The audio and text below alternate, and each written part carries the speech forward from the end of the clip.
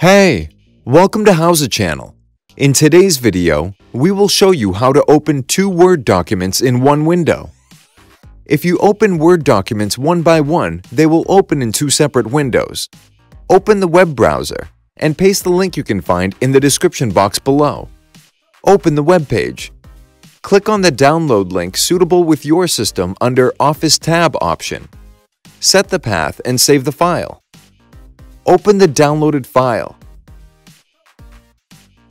Click Next in the new window. Check I accept the terms in the license agreement. Click Next. Select Typical. Click Install. Click Yes in the pop-up window. Wait until it is done. Click on Finish. Open both Word documents now. You can see the second document will be open in the same window. You can switch between documents by clicking on the tabs. Thanks for watching the video. Please like it and let us know if you use any of our tips and tricks. Subscribe to our channel. We upload new tutorials every day. See ya!